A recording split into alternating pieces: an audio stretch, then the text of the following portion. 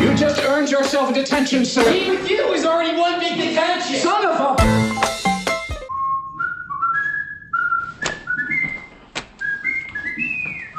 Sir, I don't understand. That's glaringly apparent. I can't fail this class. Oh, don't sell yourself short, Mr. Coates. I truly believe that you can.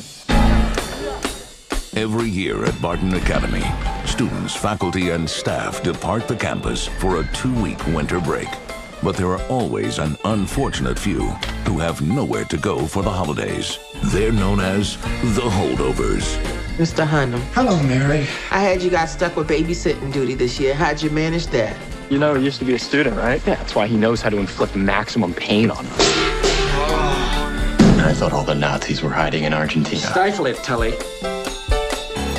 You just earned yourself a detention, sir. Being here with you is already one big detention. Son of a bitch, that's another detention! Do you think I want to be babysitting you? No, I was praying your mother would pick up the phone or your father would arrive in a helicopter or a flying saucer. My father's dead.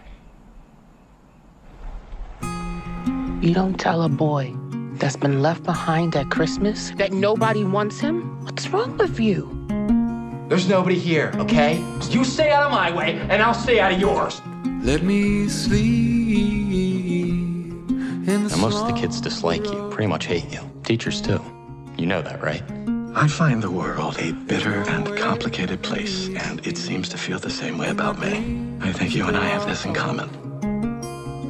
I don't think I've ever had a real family Christmas like this before. Thank you, Mary. You're welcome. History is not simply the study of the past, it is an explanation of the present. See, when you say it that way and throw in some pornography, it's a lot easier to understand. No matter what you I'd like to propose a toast to my 2 unlikely companions. Are you trying to lick down my shirt? No. Yes. You're gonna get me fired. This is your Rubicon. Do not cross The Rubicon. The Holdovers.